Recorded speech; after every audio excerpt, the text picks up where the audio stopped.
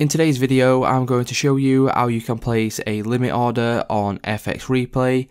So this is a really simple process, guys. The first thing we will need to do is obviously have our chart open, and then once you are ready to place a limit order, what I can do now, for example, if I wanted to place a limit order, let's just say on this bullish candle right here, right?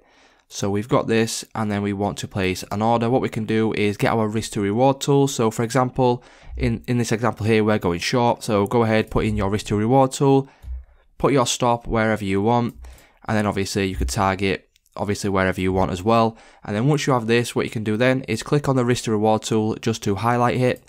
Once you've highlighted your risk to reward tool, come to the top left hand corner here, click on place order, and then you will get this pop-up menu right here.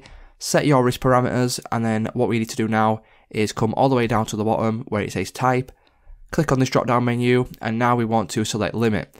Once we do that, we can then click on save, and then it will confirm it by having obviously a stop loss, sell limit, and then your take profit highlighted right here.